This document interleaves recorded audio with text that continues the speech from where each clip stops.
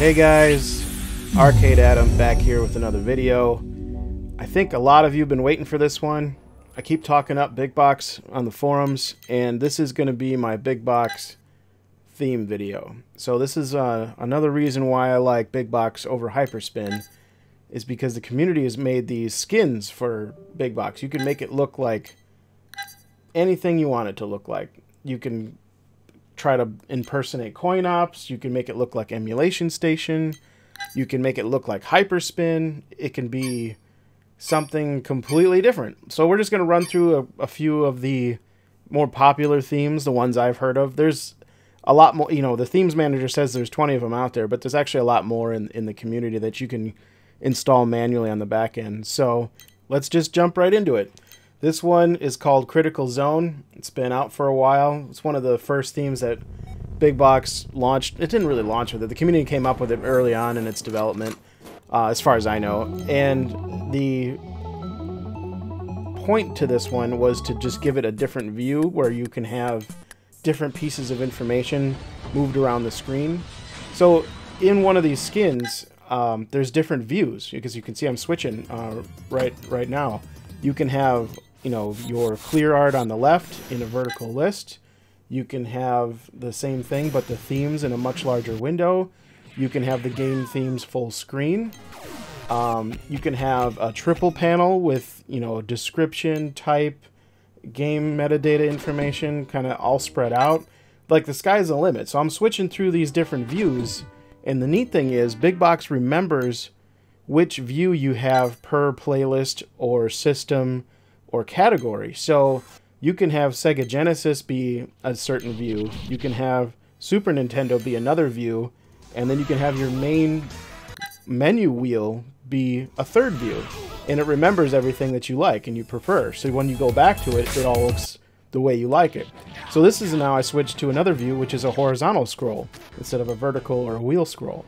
So there's just a million options for each theme that then you can go in and tweak and make your own on top of that. Like I said, the metadata on this specific view is highlighted on the right, and it really gives you a lot of good information if you're the kind of person that wants to know the rating, the description, the metadata, the publisher, developer, when it was released, that kind of thing. There's community voting systems in this and ratings in BigBox, which is kind of cool. So it just really highlights all the neat information you can have. So you can go completely artwork and, you know, leave that stuff behind, or you can have information overload like this screen and have almost too much things on the screen. It's all up to you. It's your personal preference. It's your machine. You make your arcade look the way you want it. And here's another view. I'm not exactly a fan of this cover flow, you know, kind of ripped from iTunes back in the day. But it does highlight the fan art, and that's another strength of BigBox, is the artwork that it downloads includes these backgrounds and these fan art things that the community has come up with. So as you switch, you can highlight one piece of artwork over another. Like this one switched the cover flow to the top, but it's the clear logo, so maybe you don't like that view. Now this one is a wall of clear logos with the fan art background. So if you're really into your fan art backgrounds, that would be the view for you. And then here's your traditional list. It's just much more cluttered. It doesn't highlight the artwork. Now you turn your list back into clear logos, but it's the same layout. Like I said, sky's the limit. Tons of options on these themes. It's really, really amazing what you can do. And like I said, I'm pushing a single button. I'm just cycling through, and it'll just keep going round and round and round. So let's get out of Critical Zone. Let me show you how to do this. You go into Manage Themes. You can see, as you can see, I have 5 installed. Here are the ones that are available that I don't have installed. Let's go grab Colorful. This is a newer theme. This is one of those themes where it has a art pack associated with it that the author recommends. You don't have to grab his art. As you can see, there's theme videos for the systems that he created that go along with the theme. But I'm going to show you how you don't necessarily need that. It depends on the look that you want to achieve. So the default art pack still works with it fine, in my opinion. So I'm going through my main wheel. It's full screen video themes. It looks just fine. And now I switch the view. Now it's 2/3 video theme, but now I've got some information. I've got how many games are in the wheel. are there multiple players, and then it's telling me to hit A to enter it. So kind of cool, especially depending on your button layout in your arcade. Are they labeled that way so it kind of matches up for people who, you know, come over and they don't know what they're doing? This kind of guides them through how to navigate the arcade. So here's another view. I jumped into the game list itself, and it adds a little bit more information on the game on the left-hand side. So, you know, again, you switch through these views, and you might stumble, you might not like your theme initially, but as you cycle through the views, you might find a view that you really like in that theme, and it completely changes your mind on the whole theme, because it's something, you know, aesthetically, it completely changes the way it looks. So within each theme, there's a million different looks you can achieve. Alright, so we'll keep going through these. There's another look, there's another view. I'll show a few more in colorful, and then I think we'll move on to another theme in a second here. But just wanted to stress that, you know, overall, a lot of these themes have a main primary color. Last one was green. This one kind of focuses more on white. Sometimes the view is a little bit darker gray. It really comes up to personal preference. Like, you can get these themes and try to match them to your cabinet artwork. So anyway, let's go back in the menu, grab another theme.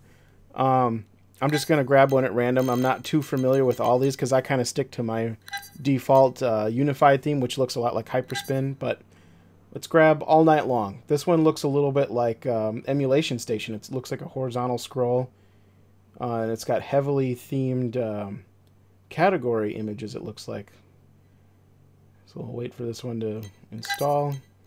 And once they're downloaded, all you do is just back out of the menu, and then, you know, it asks you, do you want to apply to all your other subwheels? And once you back out, you know, as you can see, the menu changes right away, and now you're back on the main screen. So it looks like it didn't have default artwork for some of my categories. That's why you see some of that artwork still looks, you know, like the original artwork I had.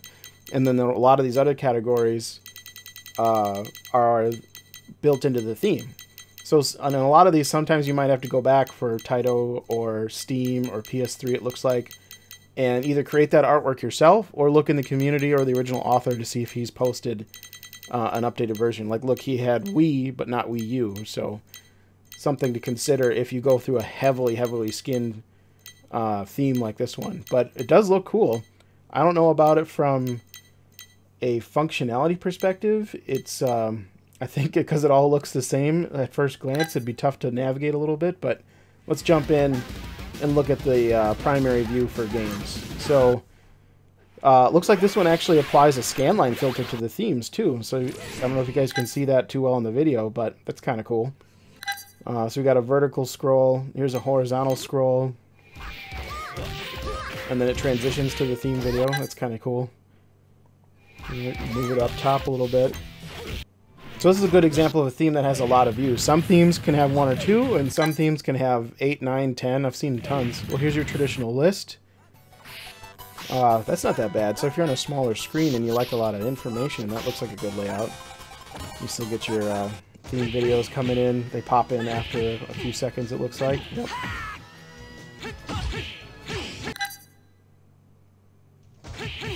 Oh, cool. So there's vertical scroll back with the themes. I think that has exhausted the different looks of this one.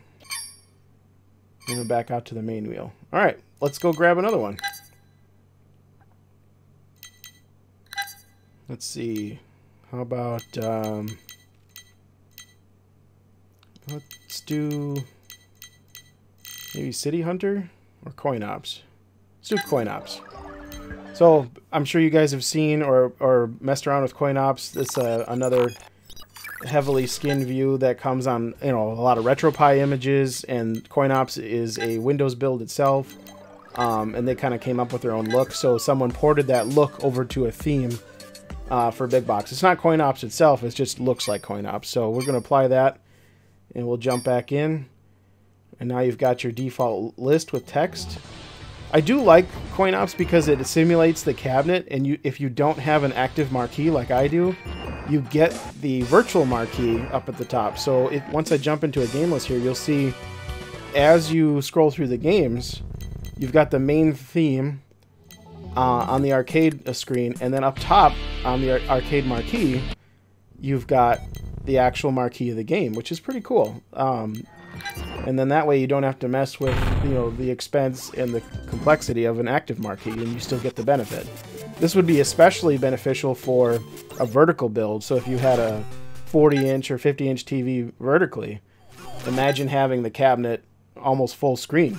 And then that way you've got the theme full screen and the marquee up top full screen, and you're just rocking one monitor. Simple setup, but you get the benefit of having all the artwork. All right, let's go grab another one, because that one looks like it only had 2 views, so it wasn't very complicated. You get text or not. So let's go, let's do City Hunter? City Hunter 2. So yeah, the City Hunter was another one that kind of was developed alongside BigBox and came out a long time ago, and I think City Hunter 2 was a revision to that theme that came out recently, somewhat recently. We'll jump right in here. This one's pretty cool. This one is a pretty heavy-duty makeover. You've got a video background playing in most of these views that don't have themes, or the view doesn't have a theme video, which is pretty cool. My only critique of this one is I'm not a fan of that primary font where it says like details and description. I don't know, maybe just me. I have trouble reading that. Looks weird. But you can switch to some views where that's not in there anymore, or you can go in and kind of edit that. You could go into your XML file and edit that out and change that if you wanted to. Kind of make it your own. Like I said, all these are completely editable. So if you know what you're doing with artwork and XML files, you can make this your own, no problem. So switching views, we got a vertical list, kind of like before with City Hunter, or Critical Zone, sorry. And a lot of the same views, but just a different font and color scheme, which is pretty cool. Like a lot of this highlights, like I was saying before, a different artwork and helps you find games in different ways. Like that one had the original poster art, it looks like, over on the left there towards the bottom. And here's your horizontal scroll. Yeah, I'm gonna have to play some of these games. I'm not familiar with some of these.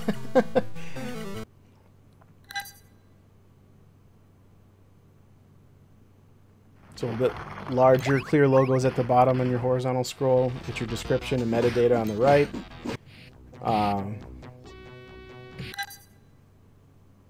And here's your triple panel, just like before. So yeah, this shares a lot of the same views. It must be the same author, theme author as Critical Zone.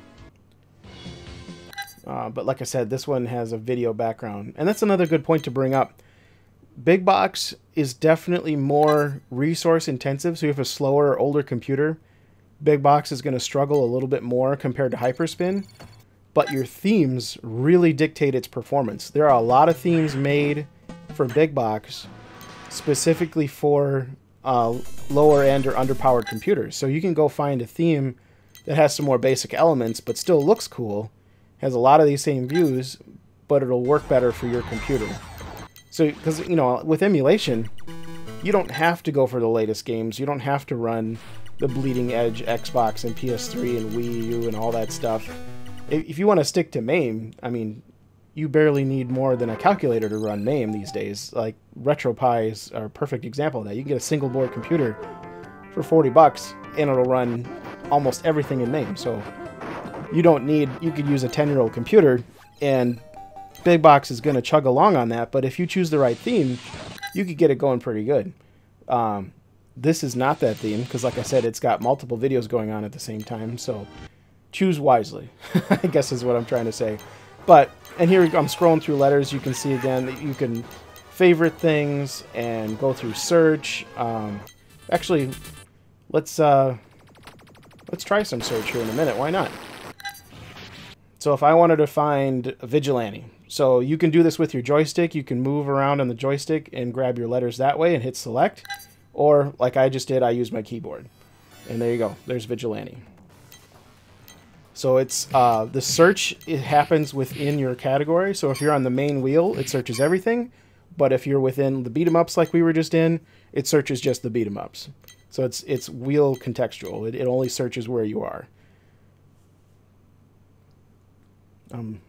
Not a fan of that look. Oh, that's better. That's nice. Got the video on top, some details on bottom. There's some full screen theme videos. That's a good look for the main wheel.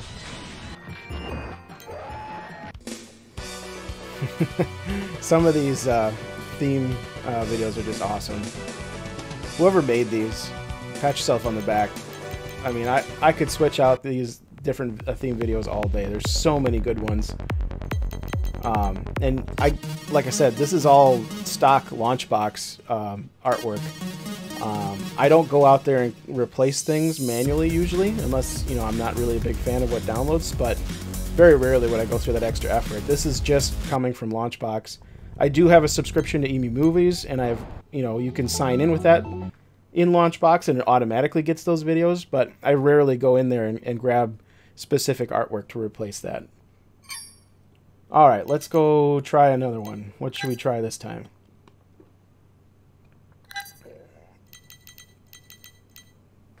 Unified is a theme that I use as my main. I think it looks a lot like Hyperspin, and it has a lot of, it retains all the cool features, so I usually leave my main theme artwork full screen, and then I have the wheel on the right, just like Hyperspin. I have it fade out, and you can change views, so you can see how there's the original poster art, and if I hit change view again, if you're in a CD-based console and you have the CD artwork, you can make it spin, and it looks kind of cool. So like for PS3 or Dreamcast or something, you'll get a picture of the CD, the original game CD, and it spins. Just kind of a neat effect. But yeah, I'm a fan of full screen themes, because these themes are so cool, and they kind of take over the whole arcade and change the way it looks. And I have the Active Marquee, so that changes the way the cabinet looks. So you can kind of make the whole thing look like the original game, and that's my preference. Here's Unified with the list view, and then we're back to scrolling wheel on the right. But we have the artwork and the theme video smaller in a window. And I think that was about it for all the different views on Unified. Well guys, that's about all I had planned to go over. We already did coin ops, so like you can see in the list, there's lots more. They all have different looks. You can kind of browse them a little bit better in the Launchbox Forums. And the Launchbox Forums are free to join. You don't need to buy anything to go in there. So just, if you're interested at all, I recommend going there, make an account. It's free. Jump in there, ask some questions. Look at the download section. These themes have great pages with video previews. They link their artwork packages that they recommend. But like you see in BigBox, you can do a lot of this too. You can, you know, uninstall it. There's a description, there's views, there's requirements.